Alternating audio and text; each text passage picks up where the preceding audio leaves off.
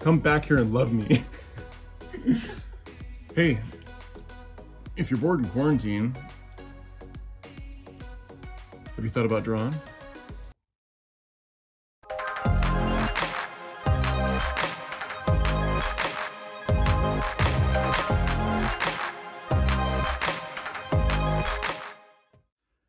All right, now we're all in the same boat. It's kind of ironic. It doesn't matter where you are right now. We're all stuck inside. We're all self-isolating. We're all social distancing, and you know, we're all bored. I mean, I've watched The Mandalorian like 50 times, and I'm probably gonna watch it again. I'm even thinking about getting a dog, and I'll probably name him Mando. But that's besides the point. What I wanted to talk to you about in this video is how to stay productive through like this whole thing. I mean, nobody really knows how far this thing's gonna go. So in the meantime, we might as well focus on art and, you know, our creative side. Now, I'm gonna take you through the 4 points that I use to stay productive. Point number 1 is staying positive. This is a lot easier said than done, unfortunately, but for me, I try to ingest the right amount of information from the outside world, whether that's news or social media or a culmination of both of those, but I don't let it rule my day. It's very important that, you know, you self-assess, because everyone's different, and you take in the right amount of information that you feel keeps you plugged in enough to the world, but at the same time doesn't have a detrimental effect on your creative side. Now, you want to draw things that challenge you, you know, so that way you're always growing, but you also want to draw things that make you happy. Like, you know, for me, for example, I love drawing animals. I can draw most anything, but for some reason, drawing animals just, it fulfills me in a different way that drawing other things just simply doesn't. So that's something for you to look at and analyze for yourself, which hopefully will, you know, help you stay positive. Now, number 2 is have a plan. It's really hard to accomplish any goals or do much of anything if you don't have a plan. And this goes for like if we're, you know, in self-isolation, or, you know, when things start to ramp up and the world starts to go back to normal, you can continue to have a plan. Now make sure that that plan has attainable deadlines. I mean, I could say, yeah, you know, I'm gonna crank out 3 different videos for you guys in a week. Well, you know, I'm a big proponent of quality when it comes to my art, so I know for me that's not gonna work. But 1 quality video every 2 weeks to 3 weeks, like, that's more attainable. Because when you're in your art flow, whatever that is, you wanna have fun doing it. I mean, the world's already stressful enough. You wanna have fun creating your art, so set attainable goals.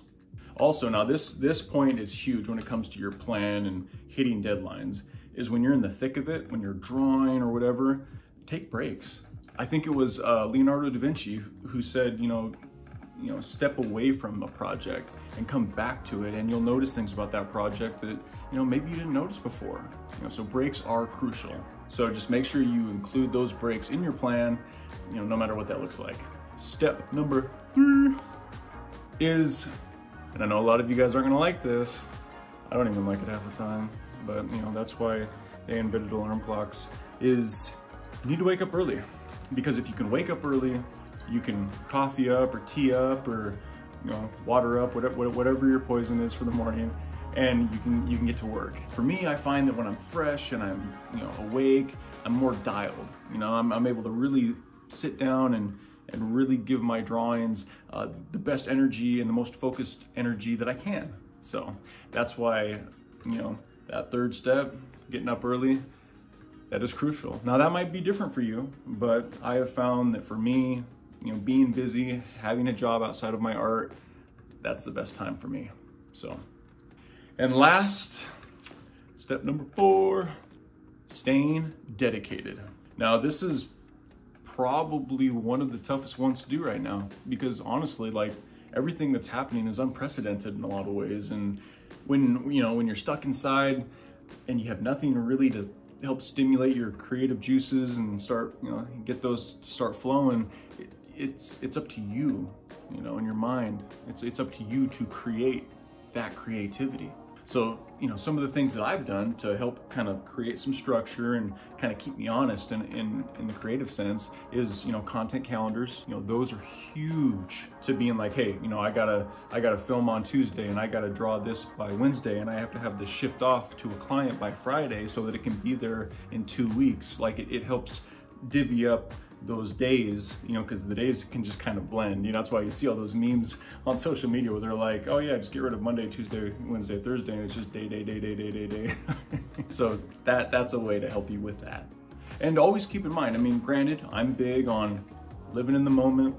What are you creating now? But also, like, while you're in the midst of one project, maybe, you know, think about what are you making next, or what's a series that you want to work on. So like, let's say if you're drawing out a bunch of dogs and you just drew a German Shepherd, like, are you coming out with a Golden Retriever next? Is it a French Bulldog? Is it an English Bulldog? Like what is it? Like, what are you making next? And that'll help you fill up that content calendar that we were just talking about, you know, so you know a week, 2 weeks ahead of time what you're going to be working on. So that's it. Those are the 4 steps that I'm personally using to help kind of get me through this quarantine time. And hopefully you guys are able to use these same steps in your own creative process and create art. Even if you're stuck at home, you're an artist. And artists are essential because when you think about it, who is the world turning to when it comes to, you know, this whole self-isolation that we all find ourselves in? You know, they're turning to art. They're turning to their own creative selves, and they're watching movies, and they're drawing, and they're painting, and they're reading books, and they're writing poetry. And, you know, art is, you know, it's keeping us happy right now. So remember, stay creative. You are essential. Stay happy, stay healthy.